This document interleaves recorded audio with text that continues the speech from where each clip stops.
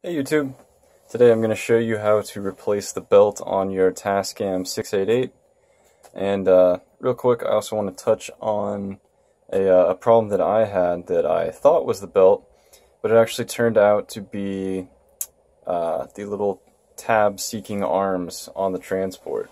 So I'll get to that in a second, but basically if you're having a problem where you go into playback or fast forward or reverse and then suddenly the transport just stops, you may have some dirty contacts that those little lifter arms are attached to.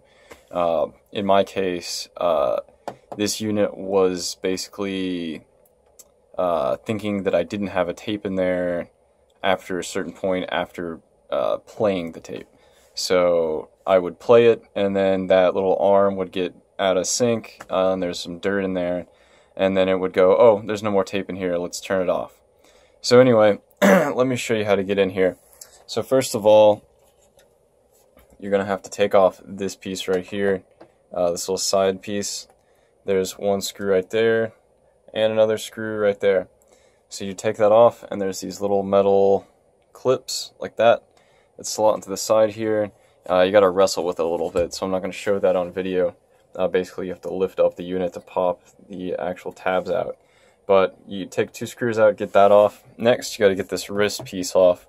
So this piece has one screw about right here, one screw about right here, and then it slides off. So again, we've got our holes for our screws. So you stick a screwdriver through this hole, and as you can see, there's quite a bit of space where this is where the screw actually terminates into. So you're going to reach through this hole down into this little slot where there'll be a screw, and you want to try to drop that screw out this hole, otherwise it could get stuck inside this area, and that's kind of a pain in the ass. So anyway, take those two screws out, slide this guy off, put it aside. Now next we've got 1, 2, 3 screws. This piece is a separate unit than this piece, this entire piece over here. We're trying to take off this whole panel. Up here, you got one screw right there, and it's hard to see, but there's a screw right there as well. So you take all those out. I'm going to get that out of the way.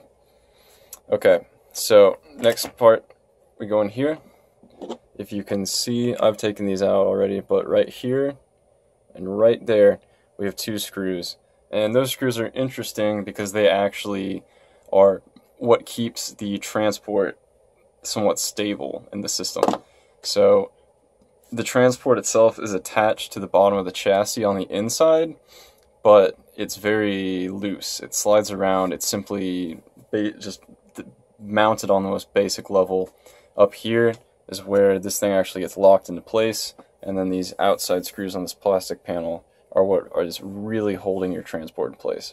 So that's important to note if you're having some vibration issues or something like that, or your transport doesn't seem to be lined up properly with this area or something like that. Anyway, so now we're going to take this, we're going to lift up, we're going to pull out gently. Should kind of come out like that. See how we're just rested on top right there.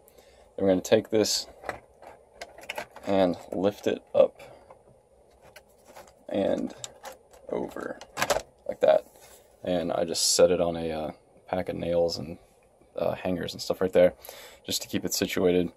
So then, as you can see, this would normally be tucked under this little potentiometer right there. I already untucked that. I've been in here working quite a bit. So I would take this little wire header out if I were you.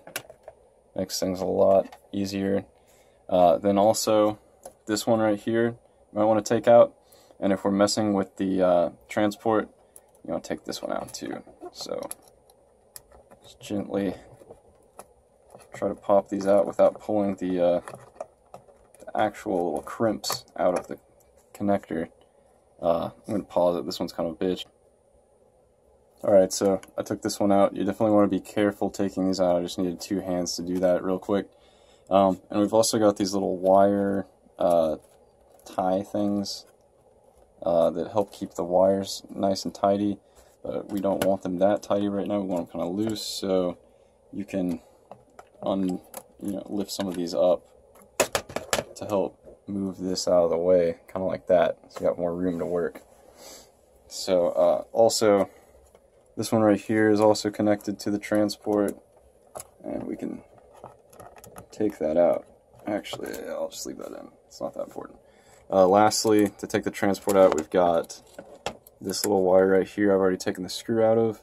This goes on that hole right there, and you just pop a screw in there. It's just a little extra grounding for the transport. Okay, so now we've got the transport itself. Now, there's a little plate back here. You can see that it sets on the bottom. There's another identical side over here. It's just harder to see, but it's down in there too. So on this side, you're going to have one screw right there in the middle, and it is this screw. Then on this side, you'll have one right there and one up top, which my hand's in the way, but it's, up in this area. Don't fuck with this.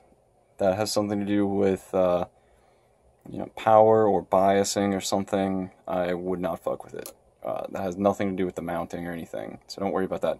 Take out one screw here, here, and here. Okay? So now, I've already done this, so I can lift this transport out, slide it out. Ooh, lose our panel here. Sorry about that. Okay. Basically, I want to take this transport here. Sorry, I keep moving you around. I'm going to flip it up like that. So here's the bottom of the transport. It was sitting like this. I flipped it up like that. Okay? And we're not nice and loose because I've cut some of that slack off. So now, we've got 4 screws up here. You want to take out, if you look close, this screw is in the plate below. This screw is in the plate below. These 2 screws right here and right here are what's actually on this bracket that we want to take off. So go ahead and take these off real quick. Okay, so you can see I've taken out this screw, and this little plate just pops off. And now we've got one here, and also, hard to see, one right there on a little post. It's holding this little bracket in. Now this bracket holds our capstan wheel and also our capstan motor. And, we want to hook up our belt in between those 2 things. So, give me one moment to take those screws off as well. Okay, so as you can see, there's a screw right there I've taken out. Then I've taken out that screw and that one right there. So now this whole assembly right here is free. So I'm not going to take this all the way out, but I'm going to give you an idea of how to put the belt on. So basically, let's see if I can do this without getting everything out of whack here.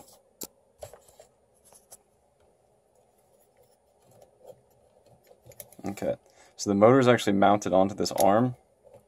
The capstan wheel is mounted onto that little bar on the left. So what we've got going on, we've got a little wheel right there. It's our little bearing, I guess, on the motor. And then here's our wheel. So what I would do, and what I already did, is put it on the wheel first, then reach over, tuck it on the end of that little nylon wheel on the motor, and then gently try to push it all back together in one piece. So I'm still good to go here. Yep. My belt's back on there and everything still. So I'm going to go ahead and attach that back on. Now, to actually put this back on here, let me tell you what I just did. So I grabbed this piece with both hands, and if you look right there, there's actually a little tab right there and a little tab right there on this plate that pushes into this plate. So you lift it up, slot it into that plate, and try to get one of those screws in. Then you can get the other, and then down here, remember I said there was a little post, which I don't think you can really see. Yeah, you can kind of see it down there, way at the bottom. There's a little post under this capstan wheel that screws in right there. So do that one last after you've gotten these pulled up and slotted in, and then it's nice and stable. So now Oh, and keep note of the screws up here. There's a hole right here where you can put a screw through, but it won't attach this plate properly. So you need this one. So anyway, now we want to take this piece, this little bracket back, and line that up over the 2 screws I just put in, and then we're going to put a screw in here and right there. I'm sorry, that's not right. Right here and right here. That's where we put our screws back in. So let's get that plate back on there. Okay, so I got that plate mounted back on there, and just for fun, let me show you this belt works properly. We are spinning. Probably can't tell very much that we're spinning, but we're spinning properly. Nice and balanced, belts slotted in place. So yeah, new belt gets that wow and flutter back to normal. Anyway, while I was in there, I also put a little bit of Teflon lubricant on the back side of this little nylon bearing, and then also there's a little bearing that slides off of the actual capstan on the wheel. I put some Teflon grease on that as well. And then if you have this thing disassembled, you've got the capstan wheel out, you can also go ahead, there's a bunch of nylon gears, and it may just be plastic, but there's a bunch of nylon gears in there. I applied white lithium grease to that. I'm not sure if Teflon works, but I know white lithium is supposed to work well for plastic and nylon, things like that. Prevents it doesn't eat it. So anyway, that is spinning away. Now let me show you lastly the problem I was having with the little contact lifter pad dealios. So let me get this back into position. Alright, so we've got our transport back in place. Now I can show you about these pesky little lifters. So, oh, I don't know what that was about. I guess that might have just been out of whack. I just just jumped for a second there. Anyway, okay, so basically, let me grab a tape here. Obviously, Type 2 works best in a Forest Studio, because you got DVX and all that. They're designed around Type 2. But anyway, let me go ahead and hit the play button if I can find it. Oh, that was not right. Hold on. Alright, so my stupid ass forgot to hook my connections back up. But anyway, hook up, you know, that if you took that out, that if you took that out, that you probably took that out. Otherwise, I don't know how you got in here. Anyway, alright, as you can see, we're playing the tape right now. So, what's actually making this transport stay upward on the tape is these little feelers right here. So, what happens if I push down on them is well, I can't do it because the tape's in here and I fixed it. But what I used to be able to do was to push down on these lifters right here. See how they're just grabbing the, you know, the little slots on the tape for right protection and type identification, whatever. Just to make sure there's a tape in there. So that is was dirty. When I would push down on these, it would stop the tape, which meant there was too much gunk in there that it thought the tape was barely in there. So let me go ahead and stop it. Oh, I didn't find the right thing. Alright, let me take this out. Anyway, I can show you. Oh, I need more hands. Let me think here. Alright. Bear with me, I gotta flip the camera. Alright, I'm gonna hold these up. Alright. So we're playing, and I'm holding these up because it thinks there's a tape in there. If I let go, it drops the transport. So if you have a tape in there, and the transport drops like that, even though these are up, like, they don't even move that much. Let me turn this off real quick. I can try to show you where it is at, but it's a little difficult. But anyway, you look up top, see that little gap right there? where those lifters fit in, there, those lifters rock back, and there's contacts under little arms under this little plate right here. So what you're going to want to do, if you're having the same problem I did, is hose that down with contact cleaner. And now when you play a tape, it'll just work properly. And it you know, doesn't drop the transport. But anyway, that's a pretty long video. Sorry about all that. Kind of finicky to work on. Just be careful with all these connections, mainly is the real danger here. Other than that, it's basically just a tape deck. So apply that logic there as you would. But anyway, hope that was helpful. If you guys have questions, ask me and I'll try to help you out. Anyway, thank you.